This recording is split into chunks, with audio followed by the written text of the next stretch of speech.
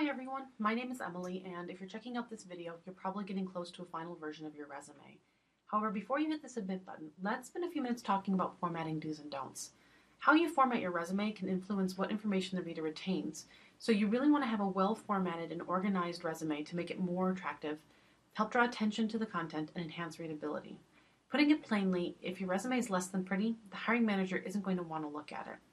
We have 6 basic formatting rules to follow. First, one page is ideal, especially for a resume early in your career. If you do go over the one page, make sure that whatever is on the second page is relevant to the position you're applying for.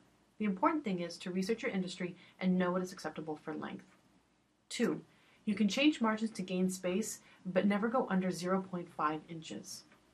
3, fonts should never be smaller than size 10. Don't use any crazy fonts, and make sure that you keep your audience in mind and your document is legible. 4, use bolding and italics to bring your eyes to certain areas.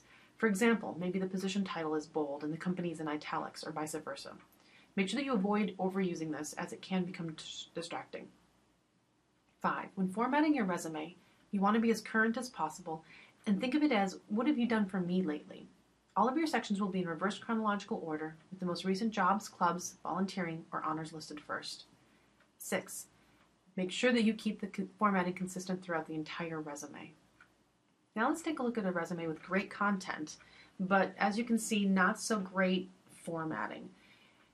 Things are all over the place here. There's a couple of things that are bolded, but it doesn't look like it's consistent. Things are all over the place, left and right. There's nothing easy to read, and there's nothing in here that just jumps out and says, hey, I'm really important, look at me first, I'm truly the person you want to hire. If we want to take a look at this exact same content, but this time in a great resume, take a look at this here. So looking at it, we've got bold, we've got underline, we've got italics being used, things are left justified. If you take a look at the right-hand side, it's not a complete block, so it draws your eyes down the page. Things here are organized and it's consistent throughout the entire resume. So for example, if the job title is bold here, then all the job titles in the resume should be bold. Same goes then for the dates. If you spell out a month, or if you abbreviate it, or if you list fall or spring, you want to make sure that you're keeping that the same throughout the entire resume. Section headings are entirely up to you, but in this example here, we've got education, skills, community involvement listed.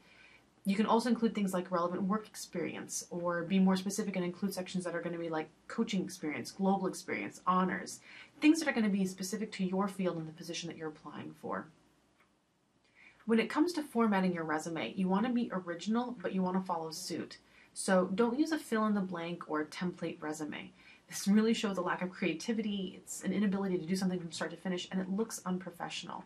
So for additional resources, be sure to check out our Get Hired guide, which looks like this. It's available in the bookstore, and the exact resume that you're looking at for Hannah Helper is on page 27 of this year's guide. Otherwise, check out our website,